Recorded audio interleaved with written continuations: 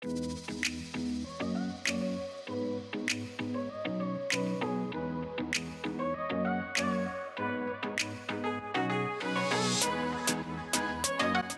everyone, welcome to Lauren.live, the Spirituality, Health, and Lifestyle podcast. I have Indra Rinzler with me today from California. Hi.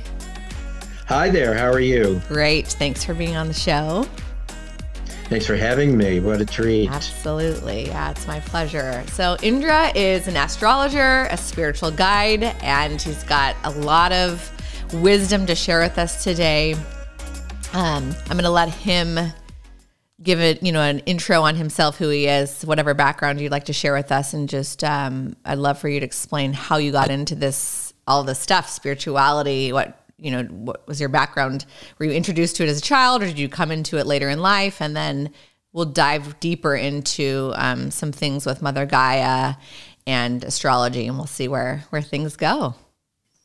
Okay. So how, I can't really say. When I moved to California 50 years ago, I started going to the metaphysical bookstore, which was kind of a new thing at the time, at least new to me. And I started buying books on spirituality and started buying books on astrology. And here, 50 years later, this has been my life. I was early, mid-20s, so didn't really have any of it before. I was thinking that what happened was I realized that there was more than I could see. If you walk into a room and you feel the energy, there's more than what you see. And so if there's more, then the possibility is that there's no end to what is more. Anything is a possibility. And I have a feeling that started with the pot and drugs that we took back then. And I think it got me into a wider viewpoint of life. And that's basically been my whole life, is spirituality and finding the true self, finding the peace that doesn't leave, that's permanent. Mm-hmm. So you've always just been kind of drawn to it, and the more you learn, the more it opens up. It's like, I learned that in my philosophy class in college, right? The more questions you ask, the more you have, actually. Yeah. Well, actually what happens is that when you sit with the teachers in India, the questions disappear. Okay.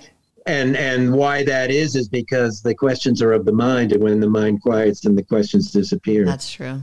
Mm-hmm. Yeah. Well, can you speak to, I read a little bit about your background, about the significance of India. Did you travel there, or did you actually live there for a time?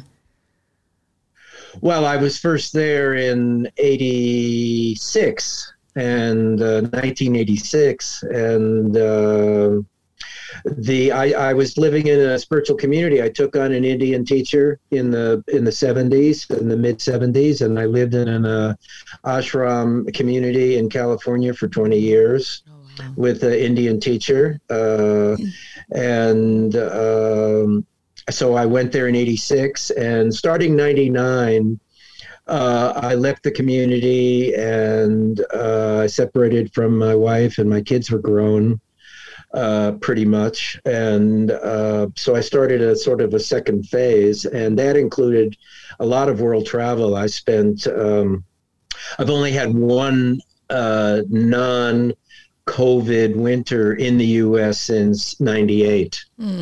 And so we're not traveling now, but I met my wife, who's Dutch, in India, and I ended up living there for the last time 7 months, usually 4 months in the winter. I sometimes went to Thailand, but I had a import business for 12 years. That's what got me over, not the first time to overseas, but it got me going back. I bought handicrafts that sell in the metaphysical bookstores and such. That we had 200 stores at the height. I traveled around in my VW van and sold items that I had bought, and I had a chance to travel everywhere. I've been to 56 countries. I bought in India, Nepal, and Thailand, and Bali, and and Guatemala and Ecuador and Turkey, and I've had a chance to be in a lot of places and enjoyed interacting with those cultures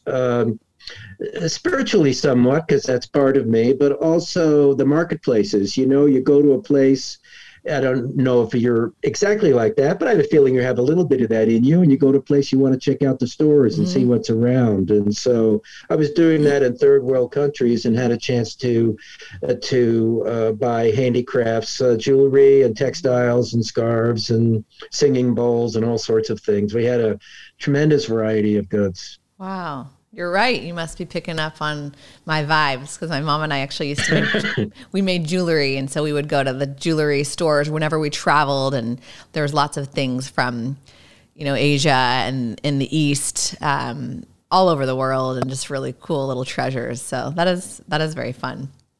Wow, how cool. Yeah, so yeah, go ahead. I wasn't so interested. I was just going to say I wasn't so interested for myself, but I enjoyed bringing it back for other people. Yes, yeah, definitely.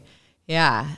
So what would you say are some of the most significant things that you've learned about yourself and the world in those travels? Because that's pretty cool to have traveled that many places. Well, the thing is what I learned is that the people are the same everywhere, that while we have to use these passports in order to get from one place to another, the fact is that nowhere do they like their government.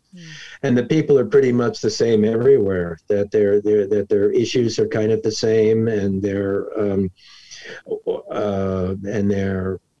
focus is the same, even if it has a completely different energy from being a very developed country to a very undeveloped country. There's still, eating, connecting, having kids, having family. It's all the same everywhere. Yeah, it's true. It goes back to just the basic core principles of what we really need, and also I think just what's truly important in our lives: family connection, health, food, love.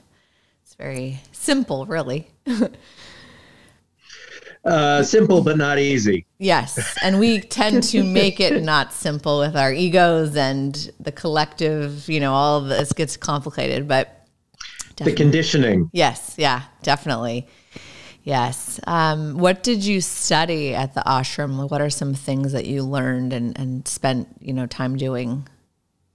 Wow. So actually I did business. It was my focus at the ashram, and many hands make a miracle, doing business for the community, not so for myself. I had a chance to do, I ran a store with my wife at the time, and that's how the wholesaling and the buying things and then wholesaling them was part of that dream.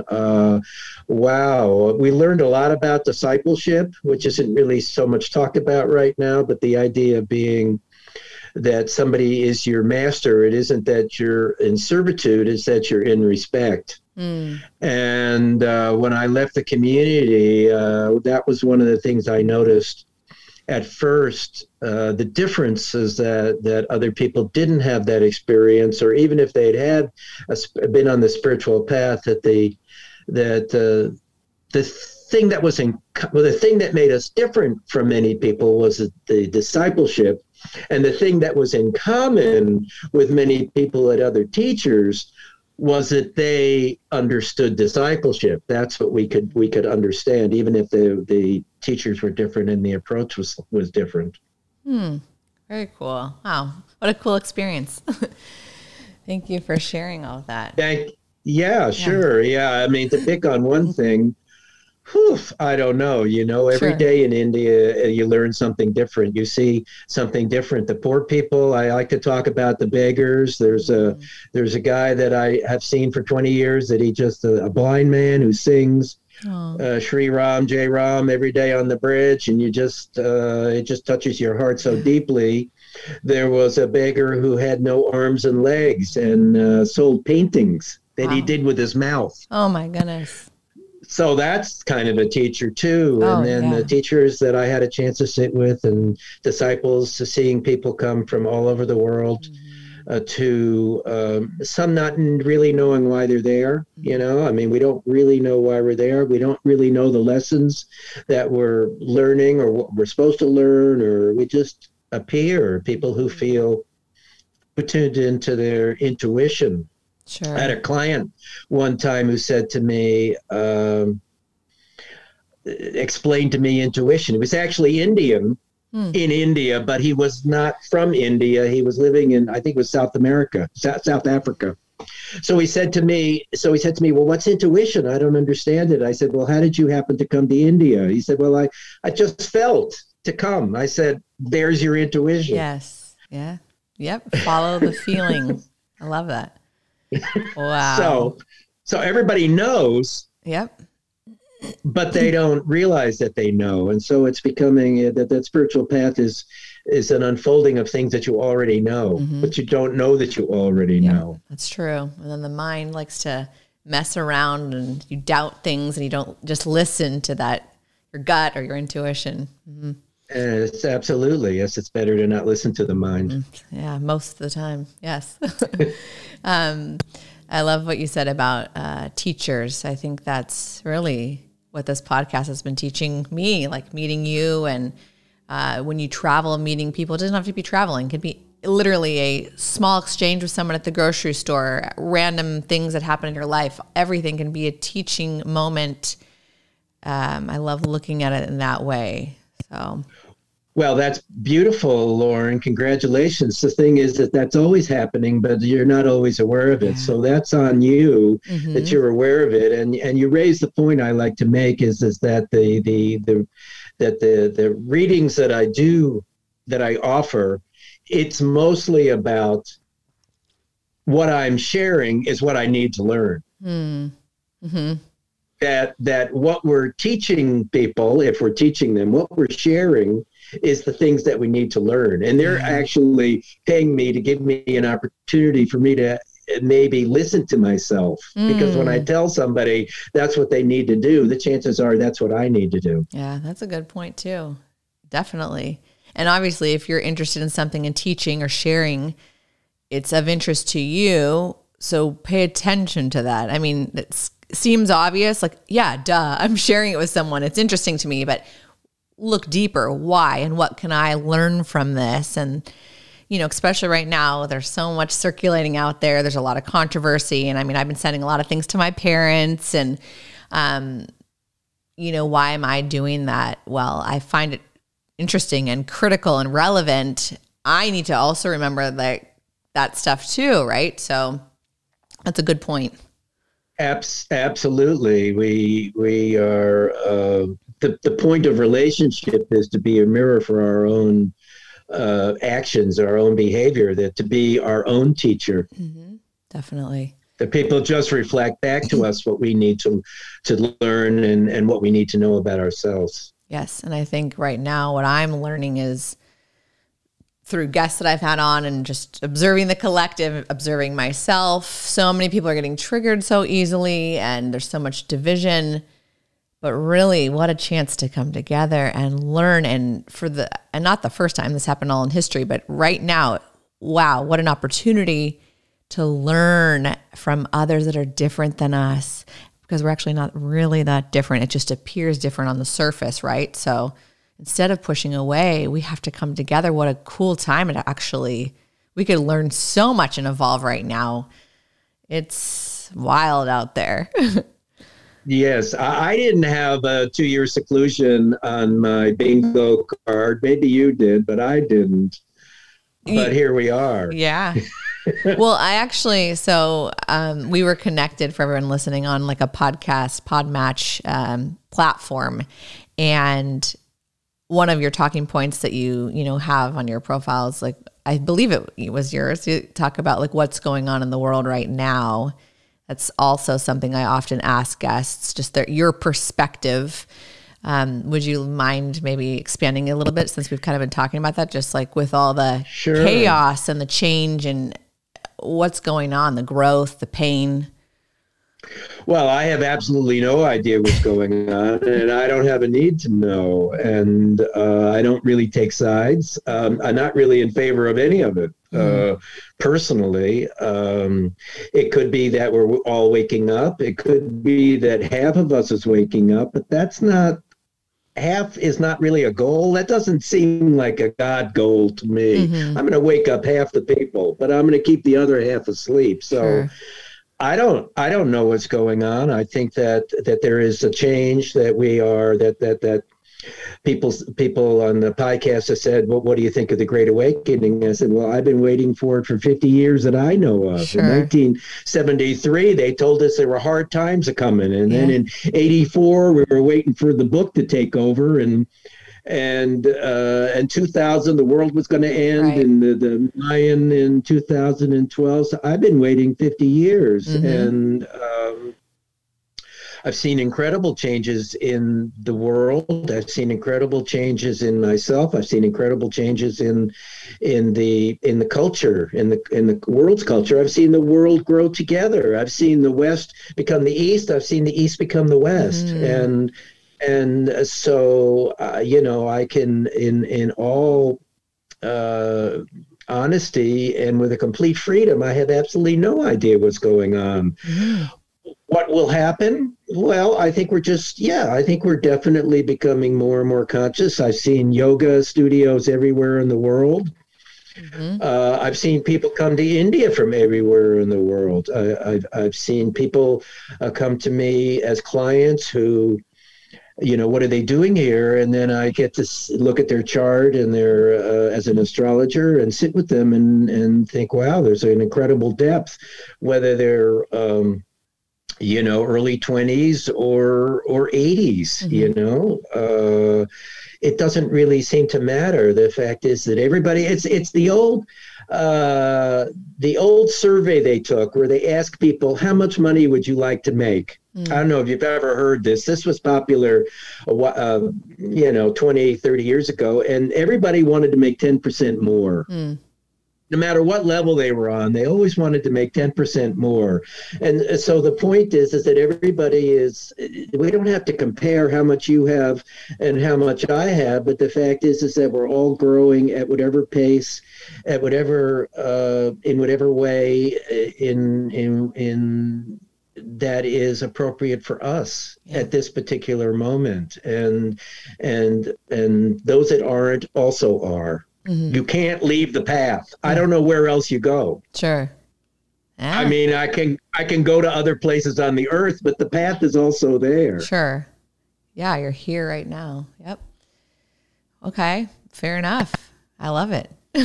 Sometimes we overcomplicate it, but I definitely think it's easy to say like, oh my gosh, all this chaos, it's negative, we're not growing, people are asleep, whatever, you could throw those terms around, and it's hard to describe it. We're in a human body here trying to describe this in language. And like you said, like, it just is, right? That's hard. Yeah. But I mean, we're just here on a podcast having fun, kind of analyzing it. But I do think there is a big shift in being conscious, whether it's what you're eating. And there's a lot more awareness about certain things that weren't as popular. Like you said, yoga is more mainstream. It's available to people.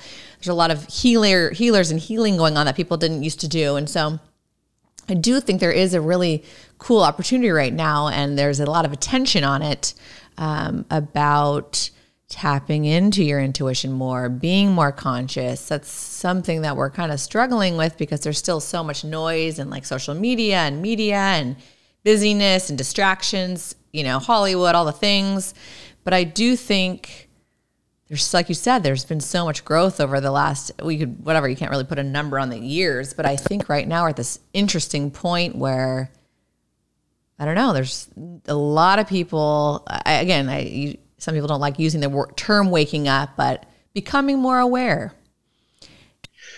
Yes, and when you say about health, I remember becoming a vegetarian in 1970. So about these things, I've been aware of these things for a long time. Did yoga for the first time at the bottom of the Grand Canyon in 1972. It was the first time I did yoga. So I don't recognize that so much. Yeah. Because somebody asked me on a podcast recently, have your clients changed? And I would say, well, no, they really haven't. The people, the people are sent to me. They're not somebody that I find. They have a reason. What I do is very esoteric, and it's not for everybody. But if they write me and they say, I want a reading, then there's something going on that's beyond this. But one thing you said I do want to talk about is noise. Mm-hmm. Boy, the noise, shutting out the noise is really important. The noise is both in our mind, it's both internal and external. But the fact is that opinions and ideas and what people do and what people don't do, it really doesn't matter to us in our own growth. It matters in how we react to it. Yeah. But it doesn't matter to us directly. It may matter in terms of the environment around us if we have people that make rules that we don't like. But again, that's our focus. Sure. And I've been using this question, this sort of rhetorical question. I ask people, I say, if your neighbor makes noise and it disturbs you, whose fault is it? Yeah, interesting. And so in your 20s and 30s, it may be their fault, but you get to a place where you realize that it's not really their fault. It's actually your fault that you're buying into it. And so I use that in astrology to show that the aspects are not that important, that it doesn't really matter what's affecting you. It's just highlighting the situation you have inside yourself, the small-mindedness or the position that you're holding or some idea that you need to let go of. It's pointing that out. But it isn't actually, nobody can actually make you angry. Nothing can give you fear other than yourself and or anger or disturb you. It only can happen to yourself. And so this idea of shutting out the noise is, an important part, of, you put decades into that the noise is, to get the noise quieter and quieter and quieter and quieter and quieter is a lifetime achievement award. That's very true. And it's really hard right now. For some of us, I like to be on social media and see what's going on. I find people fascinating. There's a lot of good parts to it, right? Connection, learning. I've met a lot of my guests on there, but it's also incredibly toxic. It's addicting. It takes time. It's distracting me from other things. There's a lot of fear being spewed out, right? So balance as usual. But yes, I think there is some beauty to learning how to put limits on it or whatever works for you. Everyone's got different bandwidths as well, right? But I don't watch. Absolutely. So what you're describing is it's your teacher. Yeah, it teaches me a lot. It also distracts me from other things that could be teaching me, right? Well, that's what you're needing to learn, is that you're being distracted, and to not let yourself be distracted because my experience is that let me put it this way, that what I have read is that in the unfolding of our enlightenment to our ultimate enlightenment, that the toughest lessons may be at the end, that there's an attitude towards, I gave up smoking or I eat a healthy diet, and those are hard lessons. But, in terms of giving up your ego or letting go of the life, they may not be, those lessons may be pretty small. They're stepping stones. They're baby steps. You got a little baby. They're baby steps. Yeah. Mm-hmm. So they're the lessons and what we need to do just get bigger and bigger. And so this idea of the distractions, that it may be social media, it may be a negativity in social media, but eventually it may be your own ideas of what good health is. It may be your own idea of that you're actually building, you're actually developing your ego rather than in developing your business. rather than letting go of your ego. And so the lessons, the spiritual path it never ends. Never I ends. don't believe. Oh. So the lessons and the tests get bigger and bigger. Mm-hmm. I agree with that. Definitely. Yeah. Good segue, because you had mentioned astrology. So let's dive into that. Your specialty. I mean, a lot of people know the basics. I know the basics, right? You could go into even just like horoscope stuff, planetary stuff. I know some basics, zodiac stuff. I'm very into it because I believe so many people that not to put people in a box, but there's just something. I'm such a Virgo, and I really am. It's fascinating, right? But when people start getting into these like readings of like Jupiter's in your corner and retrograde, and I'm like, oh man, then it starts to like lose me. But give us like a basic, just your own definition of just kind of what is astrology, why is it important, and how does it play a part in this, in the spiritual / human experience on this earth. I know there's a lot, but just a little basic, whatever you want to. It doesn't need to be basic. Take your time with it. Okay. So, what is it? So I'm a Vedic astrologer, which means that Vedic is the astrology of India. Okay. And of course, I started as a Western astrologer, but I switched over to Vedic. I'm interested in the sidereal chart, which is cast slightly differently than the Western chart. The astrology is basically the same. I like to say the Western don't agree with the Western, and the Vedic don't agree with the Vedic. So if the Western and the Vedic don't agree, that's just part of the game. I spent a long time, we're talking many, many, many decades. Only in the last 10, 15 years have I come into my own ideas. And in coming into my own ideas about astrology, I basically had to reject almost everything that I heard. I never really got into any astrology groups because there was too much groupthink that I really wasn't into. And so what I've come to is that I don't really believe in the aspects. That's what I'm talking about. If your neighbor makes noise, that's the aspect. That's the square that they tell you, that it's square and that it's a problem. But the problem is in the planet. It's not in the square. It's the planet itself. And so I just have ended up with the strengths and weaknesses of the core planets. That when you have an exalted planet, then that while you can be arrogant from that planet, that's your strength. And if you have a debilitated planet or an enemy or a great enemy planet, those are where those are the problems. Those are the challenges, not the problems, but the challenges that we deal with our entire life that are in the personality. It's not who we are, it's who we think we are. And this astrology chart is of the personality of this life. Yes, there are astrologies that want to bring in that it's past life, and it may be. But I like to say to that, if I hurt somebody 8 lifetimes ago, what does that do for me now? Is whatever residue is with me, that's what I've got to deal with. The fact that it happened then may be true, but if I sit in that, I'm not really dealing with right here, right now, what's going on. And so that's part of the noise. Part of the noise is this is retrograde and this is going to be good and this is going to be bad. There's no idea of in the newspaper astrology, there's no idea of your personal chart in that. And so, for example, if you have a strong Mercury, maybe you don't get affected by retrograde Mercury.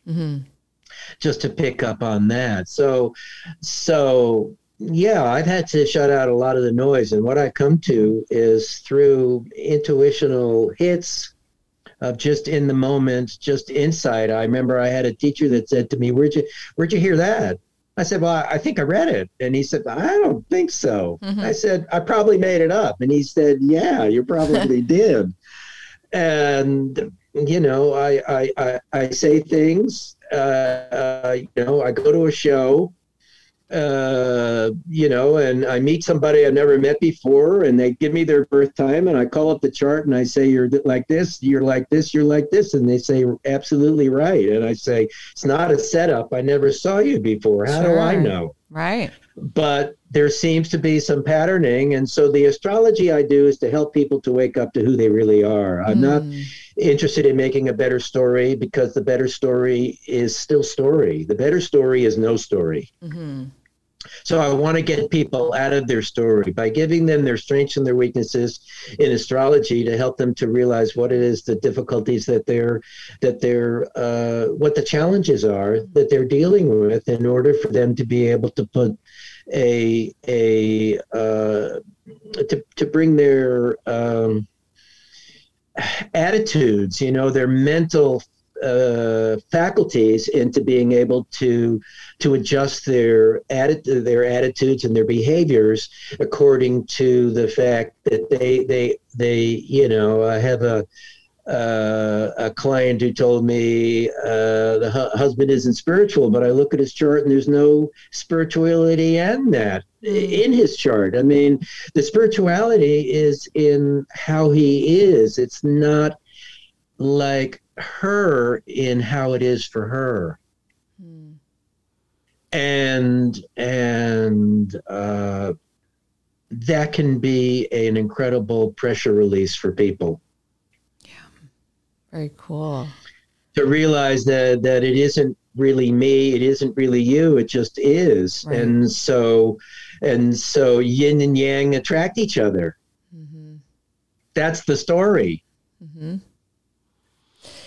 Yeah, I mean, I always like to just joke about this. Like, we're all just energy, right? It's just another way of a human way to just define. It's easier to say we're just like energy. It's all energy, but patterns, energy of shifting things and the planets and the space. I mean, it makes sense, kind of, really, when you think about it. It's a more simple way to define what's going on. But you said patterning.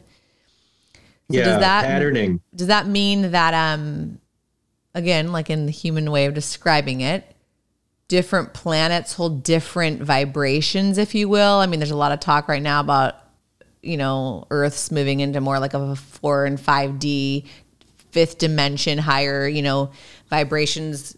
For people that don't know what that is, again, this is just me trying to describe it. It is what it is to you, but a more loving, evolved dimension. Are other planets, from your understanding, in different dimensions, and then that can affect us here on this planet? Well, I'm not, it could be that the Earth is changing. It could be that the Earth is just moving into a different part of space. There is a theories about that as it moves along, it's to a higher sphere. But I think that the planets have different frequencies. This is clear. They have different colors. They handle different aspects.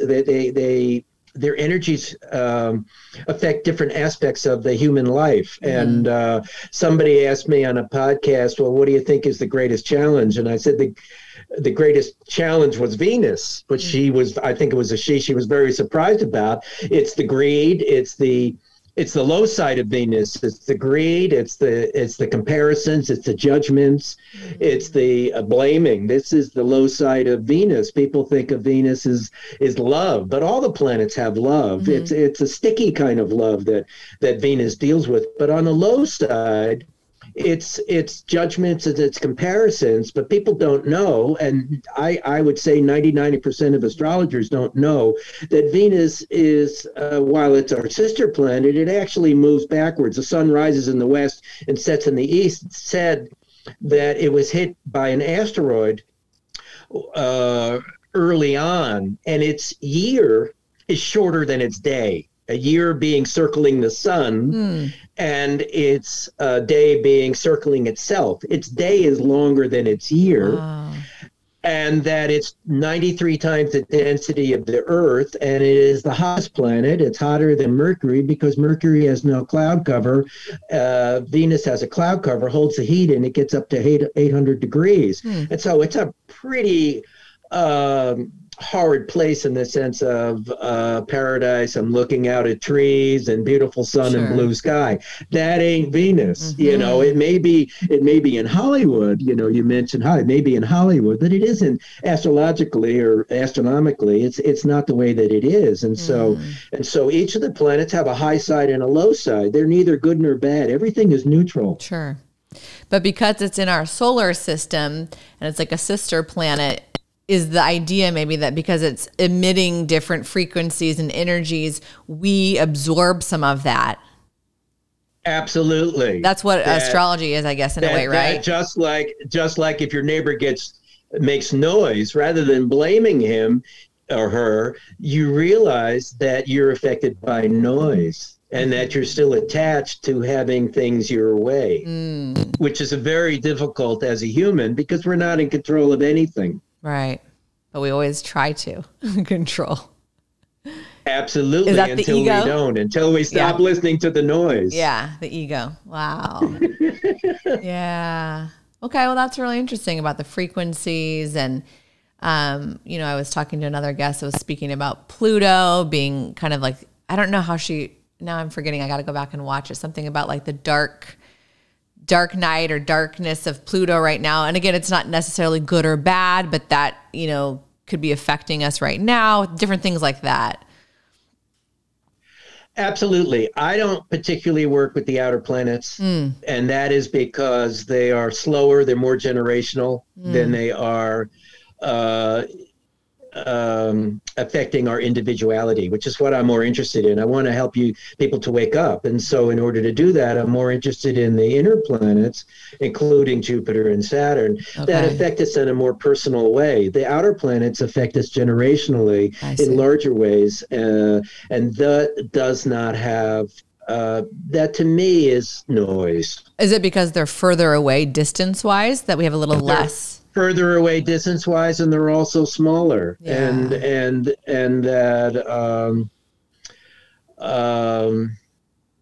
they're more of a modern invention. Okay.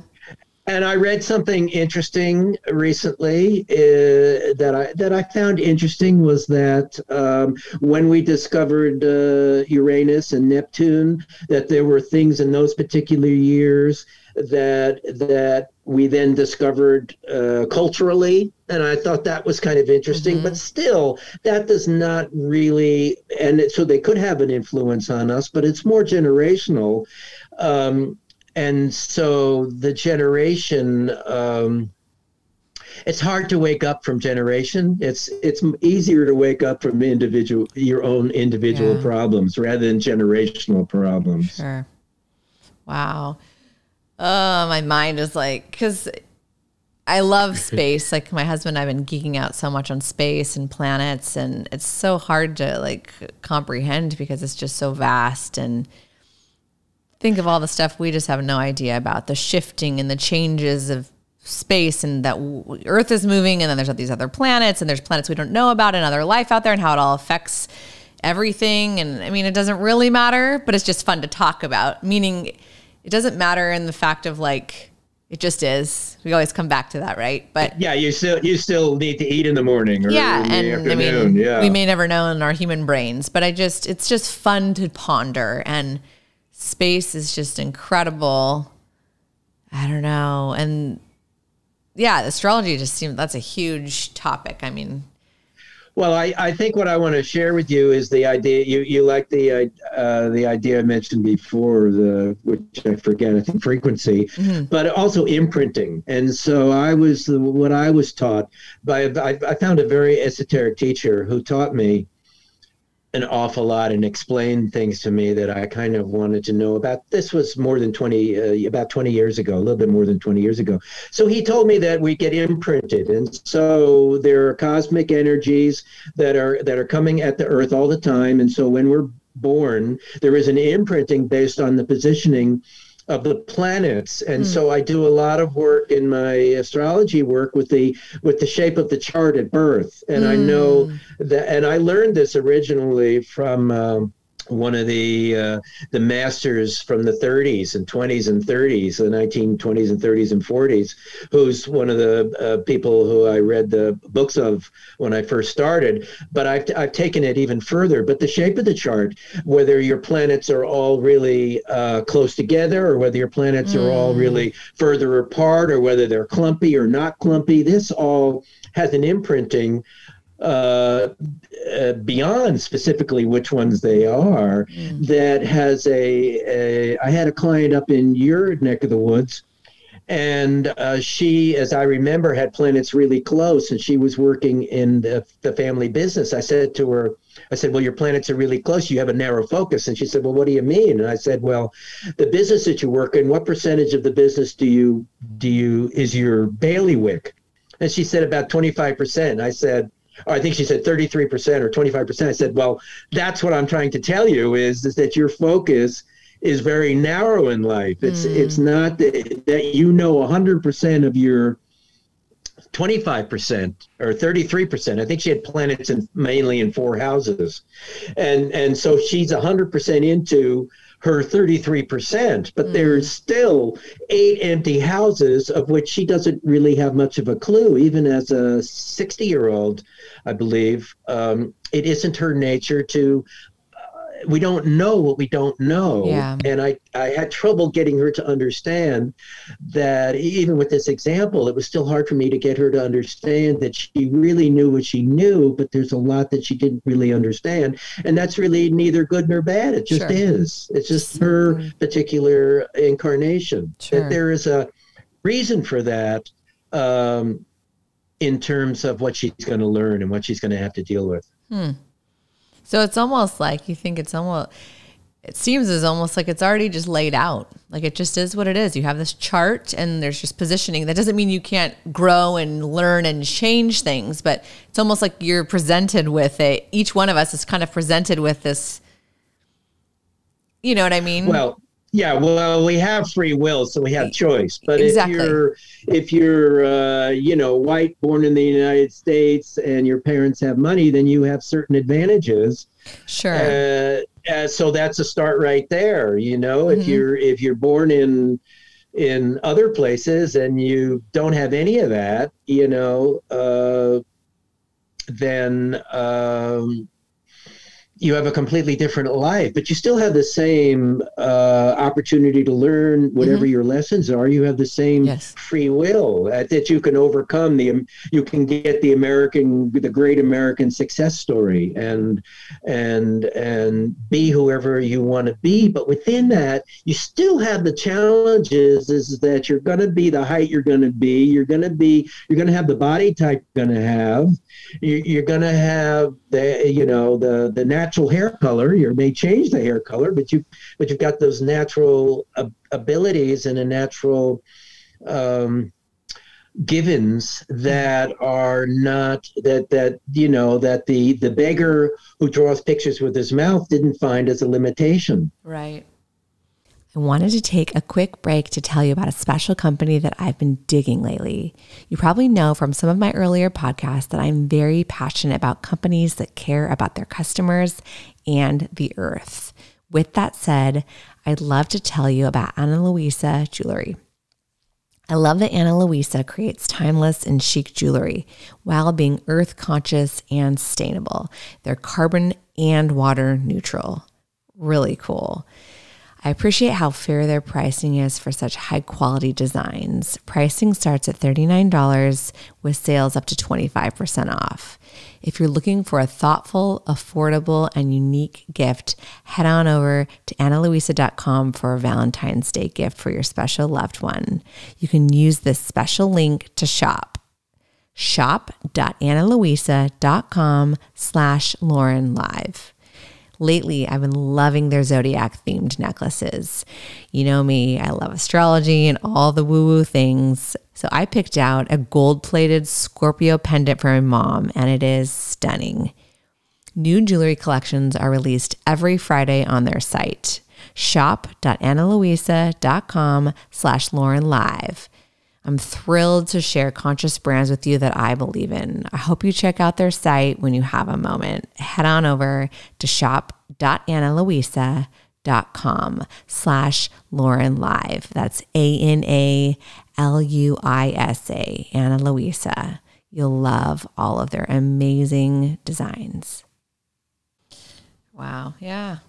But I guess I meant in the sense of like, you're born, like Jane Doe's born on, like, I'm making this up, like October 5th, 1977.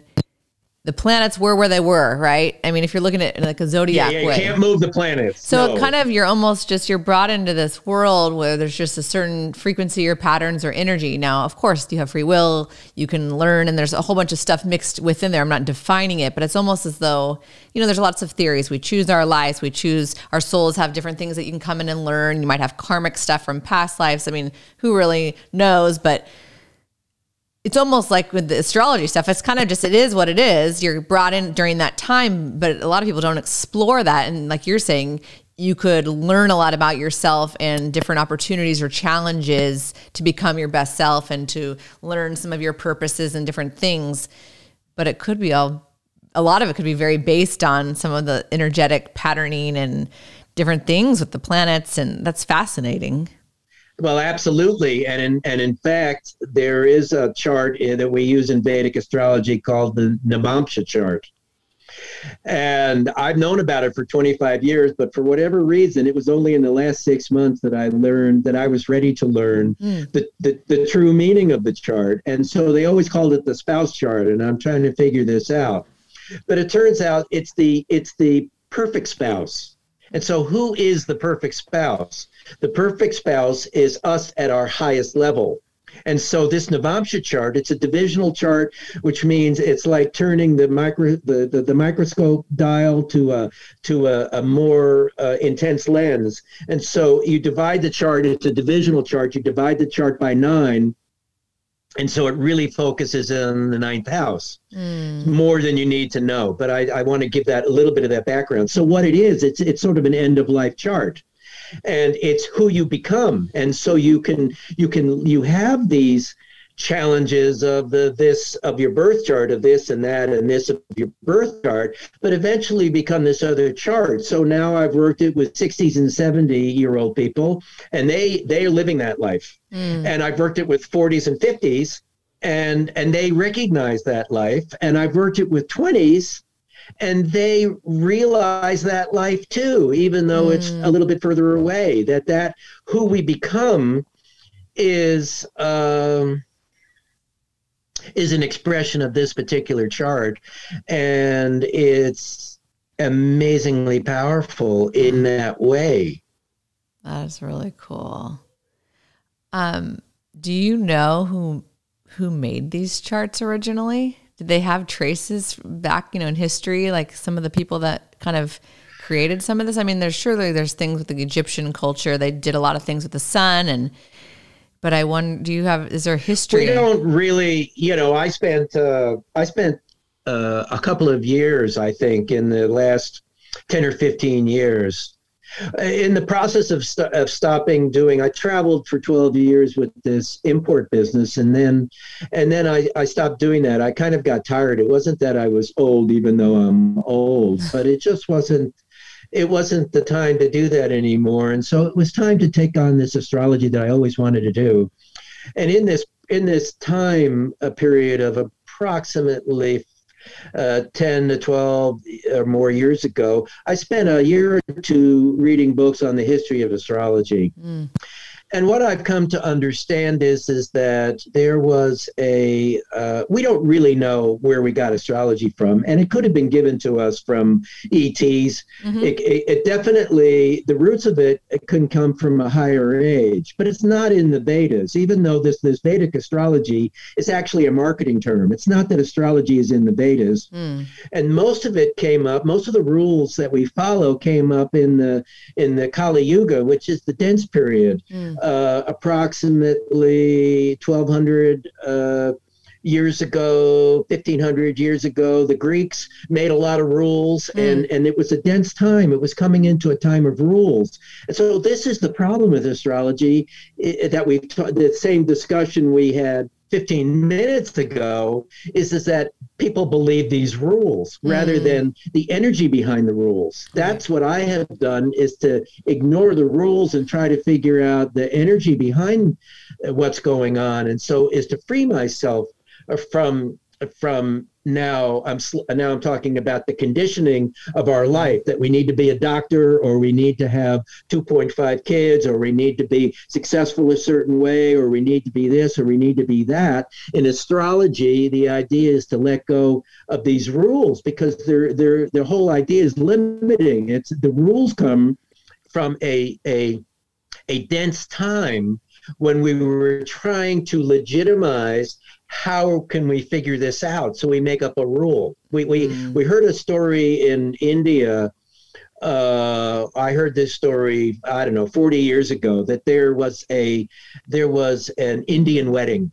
And the Indian weddings are very traditional, and so you have to collect the fire bowl, because you walk around the fire, and you have to collect this and you have to collect that. And there was a dog barking, and somebody said, well, tie up the dog. So they tied up the dog. And so the next wedding season, they went about getting together. So they collected the fire bowl for the fire, and they collected the special chairs, and they got the priest. And then they said, well, what about the dog? So somebody got a dog and tied him up. And this is what happened for century after century after century, is that we made up stuff that kind of fit in. And what we're doing now is we're letting go of all of that. And it's been full on for 120 years, based on that we're in Dwapara Yuga, not in Kali Yuga anymore, to my thinking. And this is why everything's changing. And it is just merely the beginning of the Kali. Dwapara Yuga is said to be 2,000 years long. We're 120 years in. I said to a podcaster, I think that's what, 6%. It's like if you were pregnant, you wouldn't even know it yet. And so people are trying to write the end of the story, is that it's an energetic age, and we're waking up, and it's new healing, and da da da da. But we're, it's just the beginning. And to even put an idea of what it's going to look like, or what it looks like now, or what we're happening, I don't waste my time on that. I'm more interested in helping me and you and all of the other people to wake up. Yeah, we got a lot coming, I'm sure. But wow, what it is a cool topic and a cool time to be alive. And I mean, there is something just to it, though. I think, like, again, not everyone fits their sign. I know there's like talks about like new signs now. They shifted the dates, which that's confusing to me. That's my human like. So I think that's the sidereal. I think you're talking about sidereal time. Yeah. Why are they doing that? Why are they? Well, I mean, it's older than that system. They're going back to the Greeks changed it. The Greeks came up with tropical time that Western astrology is built on, but sidereal time, the Indians were doing sidereal time all the time, star time, based on the chart being 24 degrees difference now. The two systems were the same in 400 AD, but now 1600 years later, we're now 24 degrees difference. It's where the planets actually are. And so it's the Western astrology chart has a frequency, and it gives you some really interesting facts, and they can be very true. But the Vedic astrology chart that I use has a different frequency. And that frequency, the chart that I use it because it gives me the frequency of helping people to wake up to who they are. It gives me the core challenges.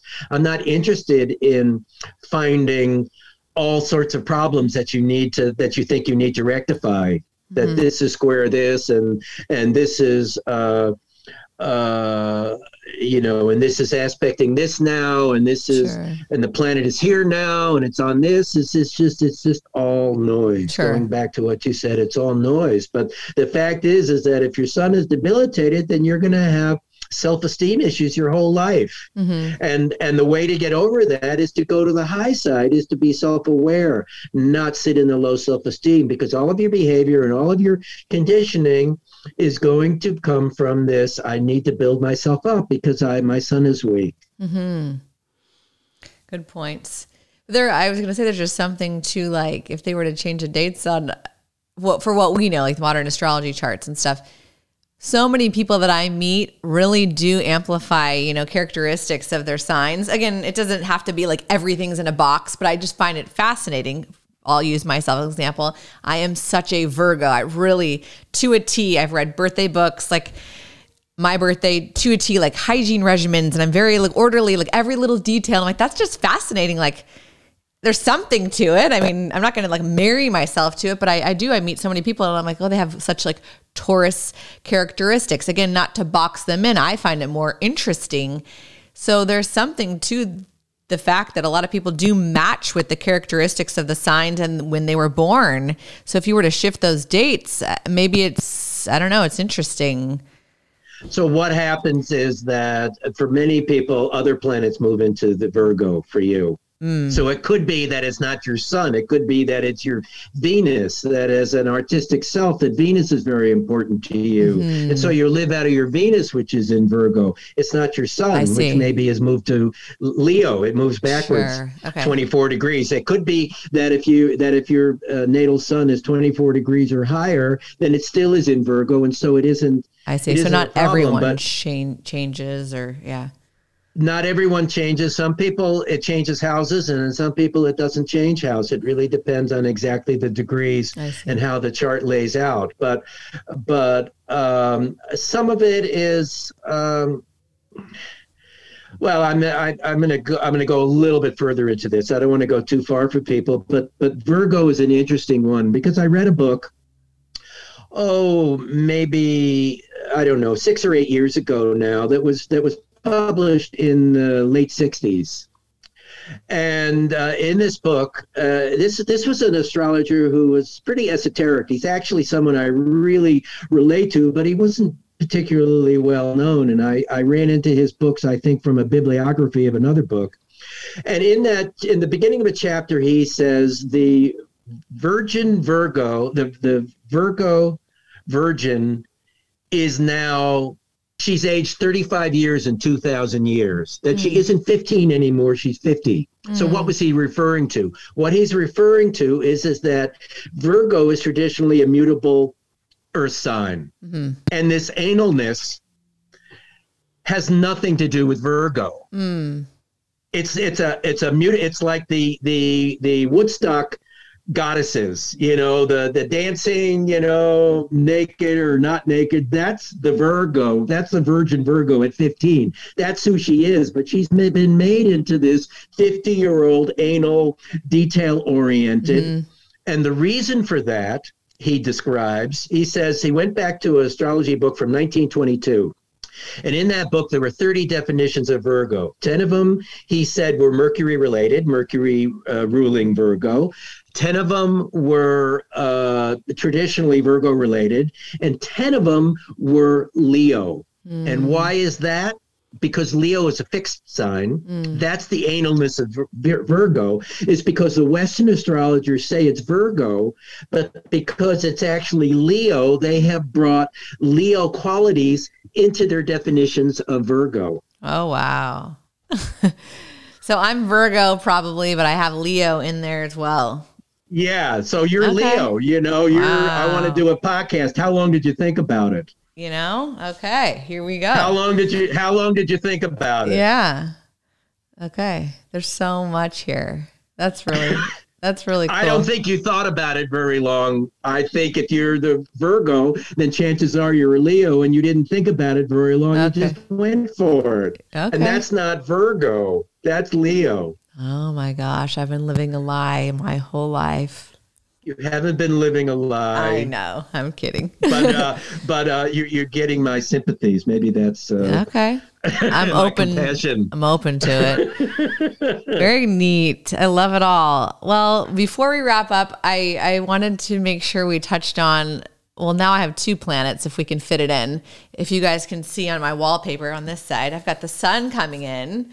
The sun is a big, powerful, getting amazing, bigger and bigger. Yeah. amazing planet. And then the Earth. So I'd heard earlier this year, and I've talked about it on many podcasts because I'm fascinated and I really want to study more about it and you know, do my inner channeling with planet Earth and the sun, that planets are conscious. It makes so much sense. I just never thought of it in that way. And there's, of course, energy emitting and love and, you know, it's our home, Mother Earth. Describe that to us. What does that mean, Mother Gaia? Everything is made of consciousness. Yeah. That's the only material we have. That's the only building block we have. Yeah. It's consciousness. So everything is alive. Everything has consciousness. Mm-hmm. People talk to rocks. People talk to trees. People talk to nature. Mm-hmm. Nature talks to them. Mm-hmm. So can Mother Earth hear us? Like if we were to pray to her or speak to her, I'm saying her, the feminine energy, Mother Gaia, but like, can she feel? So the thing is that we're actually talking to ourselves. There isn't actually any distance. It is all one. Us and it's all one. Right. Yeah, there is no distance. We're just making up that we're talking to Earth when we're really talking to ourselves. So I wanted to share this quote with you. This is from Ken Wilber, who's a real brainiac. Many people will know him. He says, it's not harming the biosphere. It's not that harming the biosphere will eventually catch up with us and hurt us from the outside. It's that the biosphere is literally internal to us, is a part of our very being, our compound individuality. Harming the biosphere is internal suicide, not just some sort of external problem.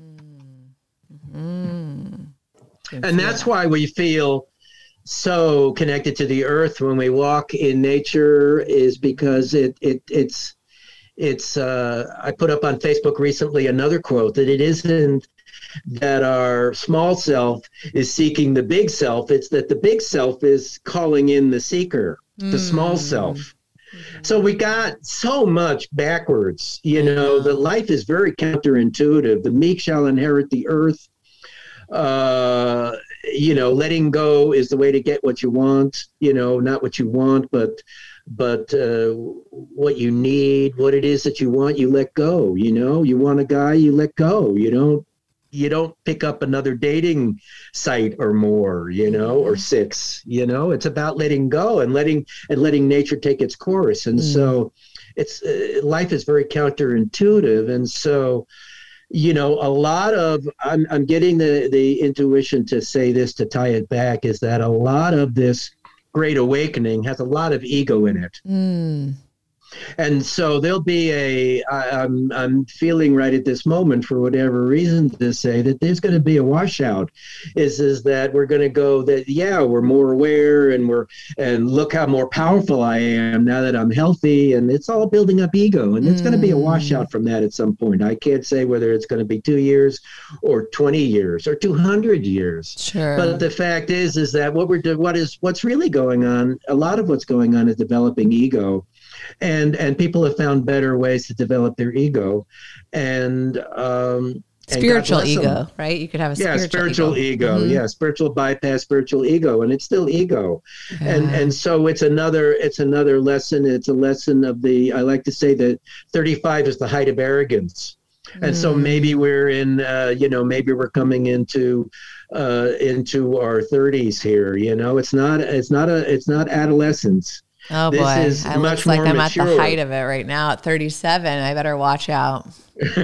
Well, you're over the height, but the arrogance is that I know better, and so I like to say that at a 20, if you say to a 20-year-old you need to open your heart, they say no, I don't. But if you say it to a 50-year-old, they're going to say, yeah, you're the third person that's told me that this week. Yeah, tell me more. And that's because they've let go of their arrogance and they realize that they need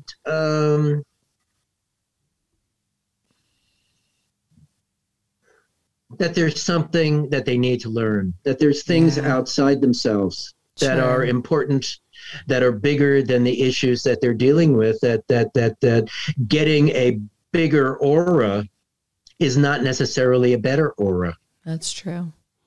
Oh, I'm really glad you said that, because it's striking a chord with me, and I feel humbled, like listening to you, and I can see it already becoming another lesson. Because, you know, again, it's so hard, like as humans on the show, when I talk to people, we go down rabbit holes. We're only describing it in the best way we can in our language here on earth, in English, right? Our 3D, whatever you want to call it, experience, whatever. We're defining it just to have conversation so people can understand when they're listening. But I don't know what else to call it sometimes. So I call it, you know, I'm one of those people too. I call it this great awakening, because I don't know what else to call it. And I guess you don't need to define it.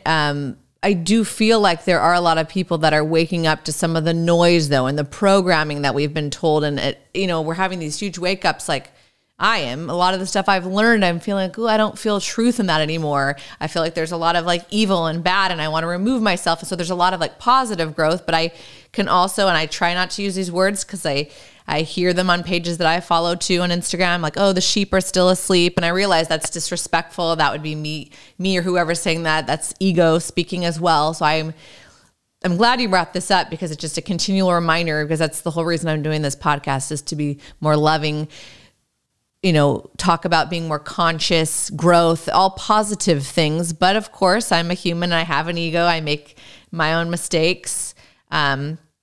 I guess I just don't know what else to call it. There are no mistakes. Yeah. But I am big on this whole like awakening, only because I see it as like a positive, like it's a liberation from like media toxicness, people telling you what to do, like all the stuff that's going on right now. And sure, we don't have to overly focus on it, but I never thought about that stuff. And I finally feel like I'm kind of thinking more for myself, which there's millions of people doing that right now. And so it does feel like this mass awakening, but I guess it really resonates with what you're saying, is like, I want to be really careful too. Like, I don't want to demean others that don't see it the same way, or I don't want my ego to grow too much within that. So thank you for saying that, because if anyone's ever listened to any of my podcasts, I don't want, you know, you never feel that I'm doing that. And I thank you, you know, for just reminding me and everybody, like, have grace, have love, have compassion. Everyone's on a different journey. There's a lot coming out. It's hard to be here right now, but it's also an incredible opportunity, an amazing blessing. So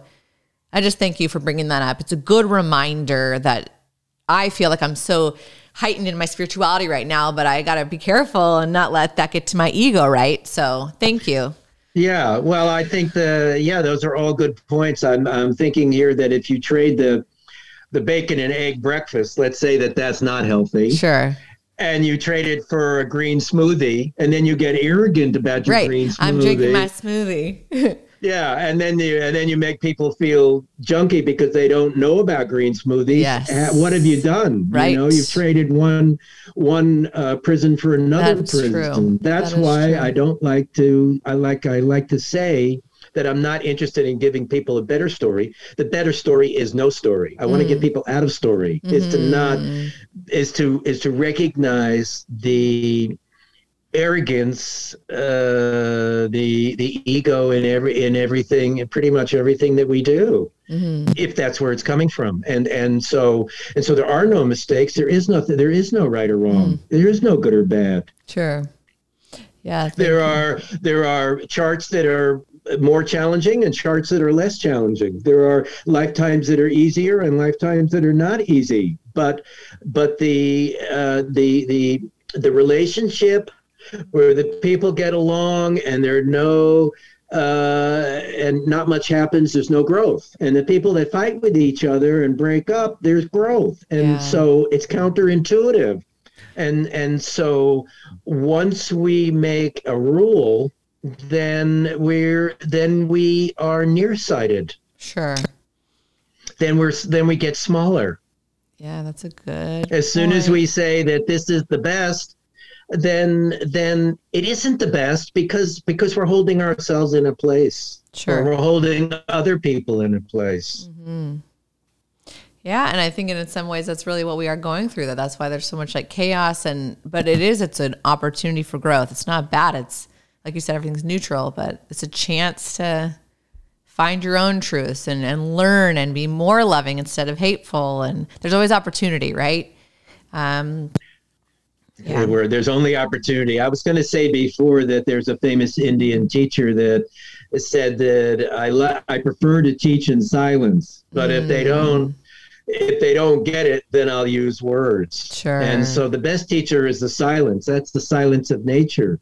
Okay, so we may hear some birds singing, and we may hear trees falling in California, but but nature is usually, and the sun is quiet. The sun doesn't make noise, but without the sun, there wouldn't be any life. There'd be no photosynthesis. There'd be no green energy. There'd be no green drink. It might be a blue drink or a red drink. Right. But and not to have anything against the green drinks, it's the attitude that this is a better way that's really, really sticky. And so then how do you phrase it, I guess, just for fun? Like, okay, when I eat the bacon and eggs, I don't feel as well. And when I have a green smoothie, I feel better overall. And I believe it is healthier, but I'm not going to put any shame or anything into it. Like, what about just kind of sharing truths, which is what I'm trying to do on this podcast, right? Of like, have you ever had a piece of birthday cake at your birthday? Well, absolutely. Yeah. How did it feel? Fine. Yeah. So, the bacon and eggs one time. Sure. Maybe. But what if you're eating it every day and you don't feel very good, and then you have the smoothie and you feel better, right? So it's like, how do we share some of these things, being more conscious of what you're putting in your body for long-term health? It's like, we live in this culture where it's like if you don't say something just the right way too. So it's interesting, like sharing it humbly. This is what's worked for me, but take what you want from it. Maybe it's more of that approach. Listen in, well, I think it's better as an offering than as a you need to. Because the need to doesn't really work as an offering. The green smoothie is good, but you can take too much vitamins and too much pills, and you can work out too much. That's true. Moderation. And hurt your body. So everything has an extreme to I like to say, you have the perfect mate, they're beautiful and they're loving and they, maybe they come for money if that's the issue, whatever, but you're still going to find fault with them that they're never late. Yeah. They're always on time, or they're always sweet and they never have an edge. Sure. I mean, you're going to find fault with the most perfect. Yeah. And so, that they never have a blemish, why can't they have a blemish like the rest of us? So we find fault with that. And so we have to be meticulous. I use the word meticulous a lot. We have to be meticulous in our discernment about everything that we do, that we're not trading one poison for another, one opinion for another, and we pat ourselves in the back because it's a better opinion. I'm not finding fault with you, Lauren, or anybody that does this. It's just I'm trying to give the perspective of 50 years doing this, 75 years old, that from my point of view, this stuff's been going. I've been doing this stuff for 50 years, some of these things, and been waiting. And I don't find any fault because you're late to the party or somebody's early to the party or not at the party. Yeah. Because if you pick the people not at the party, then you're not at the party. I love it. But I want to be at the party because I like to have a good time, but Well, the party I'm talking about is the spirituality. The party is. Yeah, so the spirituality is, how many people have you met that are, how many spiritual books has your baby read? Mm-hmm. How many spiritual books have you read to her? Maybe one or two, or spiritual things you said to her, but she's got spirituality down, as long as you don't, the parent ruins it. We condition them out of their spirituality. They got it. She's got it. We have it from birth originally. It's within us. It's just, I know. Once we get older, I tell this story that I tell it this way: that the baby 3 to 6 months old grabs his or her foot and doesn't know it's a foot.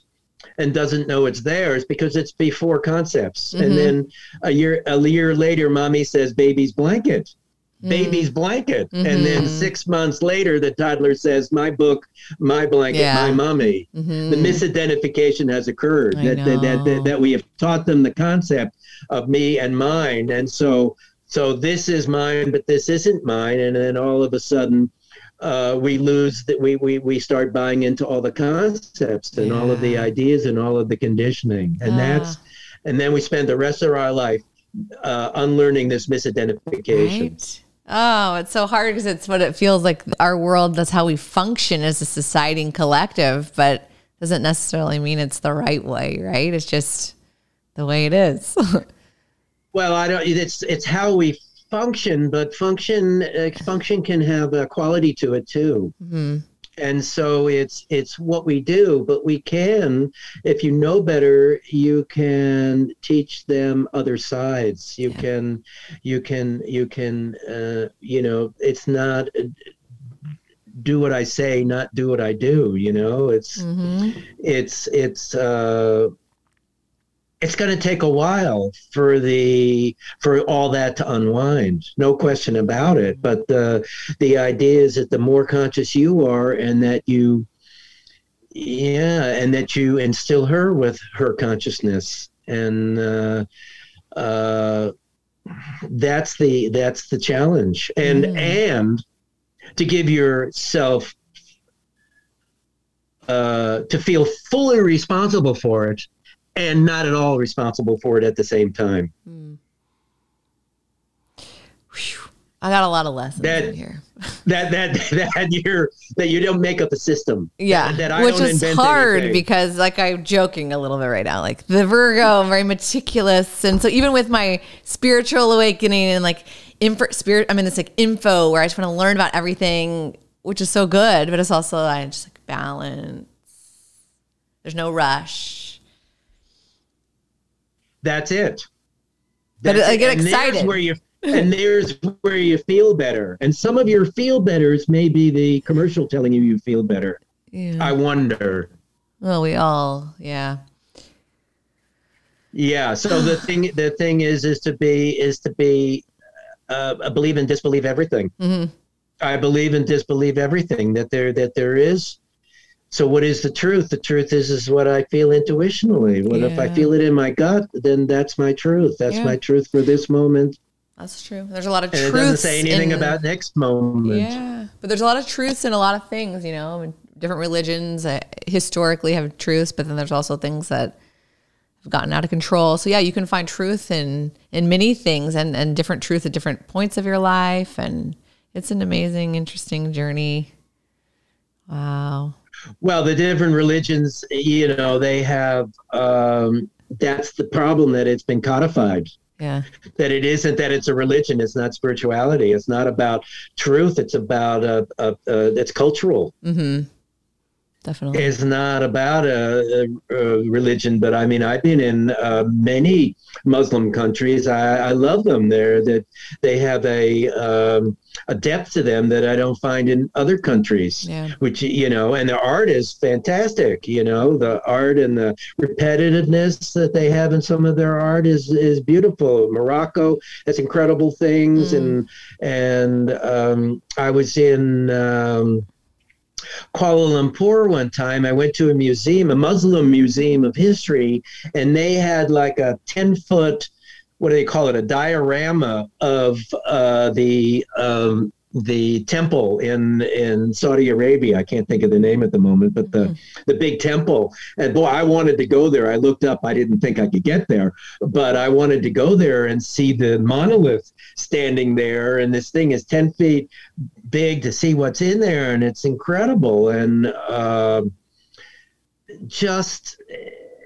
and I read Muhammad's story, and it was incredible and very inspiring. And the people, and Fatima, who was his daughter, and the Hand of Fatima, which is now, I bought these things. I have them in my 15 house. Yeah, I bought it 15. Yeah, and the evil eye. I bought those in Turkey. I brought them back, and I went to these countries and brought them back 15 years ago, and they were not here. And Now they're everywhere. Yes. Yeah. No, my I gosh. knew I bought things, and I could see them become more and more popular. I saw things come 18 months after I bought them. I would go to the store where they started. Mm-hmm. I got them all over my house. I'm Greek, partially Greek, so I mean, I have all the eyes everywhere, and I love them. And my phone's got the evil eye case on it right now. But yeah, it's crazy how that's come even into like awareness and like a cultural trend, and it's fascinating. Yeah. Wow. Well, I feel like we could keep going. Maybe I'll be lucky enough to sit down with you again for a part 2. Absolutely. Anytime, Lauren. Be happy to do that. There's so much to talk about. I really feel grateful for this conversation, and it actually great reminder to me, just the spiritual ego, because that creeps in. It does. And, it's hard. Part of society, you want to feel right, and you want to share that with someone and make them feel that way. And I don't know. There's so much power. I don't know anything about that. You got to let it go. I let go of that a while ago. Well, we can learn from you. I don't know. I don't really care much about society. I got to travel. I got to be a world traveler, and I'm okay being here. The other side of it is okay too. Totally. After all the traveling, we're having a good time. We have 2 acres that we can caretake. That is, it's an incredible blessing. Wow. Every day we feel blessed by what we have, not thinking about what we don't have. Yeah, that's actually been a big gift, I think, of this the lockdowns and the COVID and stuff. We've spent so much time at home, and I just feel so more grateful now than I've ever felt in my life. And I've slowed down, and some of the noise, and just looking outside at the trees and my home and the health and the basics, man, they're not really basics. They're everything, but it's been really a blessing. Absolutely. That's the beautiful truth. You take it down to the basics, that it is a blessing. And even if it weren't that way, that's also a blessing. Yeah. Everything can be a blessing. Too. Definitely. Well, where can people find you if they're interested in like connecting with you? Where are you? Are you online anywhere? Well, I have a big Facebook presence. Okay. So they can find me there under my name. I have a website that tells a lot about what I do. I offer readings. I call them life readings. Okay. I use 3 different modalities to help people to become who they really are, in order to give them a perspective. My approach is science and intuition. That these are observable sciences. They call them pseudosciences, but they're still observable patterning in these sciences. And I'm not so sold on the real science, the quote unquote science, but I don't want to get into that. But so these are science, and then intuition takes over after a while. I want to give people a perspective on their life, in order to get them to much of what I say is not new, but it's not, they don't put it together the way that I put it together. Sure. You know the puzzle parts, but I can make the picture out of it, or not I, but the teachings make the picture. It's nothing I do. It's just the teachings that I've been studying and feeling attracted to. It's all sacred geometry, that it's a way to get a frequency. These 3 particular modalities have different frequencies, and they give us a clear picture of different parts, different sides of us. And so these 3 perspectives, see if I can come from 3 different ways, they give us an opportunity to learn about ourselves, in order to be able to find the true happiness, to find the true peace inside. Very neat. That's lasting, that never leaves. Wow. Okay. Well, we'll put your website and Facebook, your name, in the description of the show notes, so people can find you. One more thing is, I wanted to, I have a free offer that I like to do in the podcast when I remember. And so if you would like your Vedic astrology chart, I would be happy to send you your Vedic astrology chart, you being everybody that's listening. You have to send me your birth time, date, and place. to my email, Indra Rinzler, at gmail.com. And also another modality I do, which we haven't talked about, maybe that's another time, is the Enneagram of Personality. And so if you would like to learn about that, I will send you a test. It's a 5 or 10 minute test. Okay. It's free. I'm interested in getting these tools out to people. So if you're interested in either of those, just write me, or both of them. Okay. And I'm happy to send it. I'm going to do it. Okay. I want to do it. My friends, I have some friends that are like obsessed with the Enneagram, and I'm like, they're always like, oh, you're this, I'm a 3. And I'm like, okay, I need to like learn more about this. So. Did they say you're a 3? No, I can't remember. They're a 3. You what? Oh, that's if you're you're making up a number. Yeah, but I do. Yeah. I took one once, but I don't think it was very accurate. So I'd like to retake the one maybe that you have and see. Yeah. Yeah. Mm-hmm. That'd be cool. Well, that's, again, it has, it's used as it can be weaponized, but again, it has a truth. Mm-hmm. And the truth is that this is your core story, and to know what your core triggers are can be very helpful for people. Absolutely. Definitely. Very nice. Well, thank you for your time. It was lovely to meet you. Yes, thank you. Yeah, wonderful to be with you, Lauren. Thank you. Thanks, everybody, for watching. Have a wonderful day, and you can find me on Instagram at RealLaurenLive and my website, Lauren.live. Take care.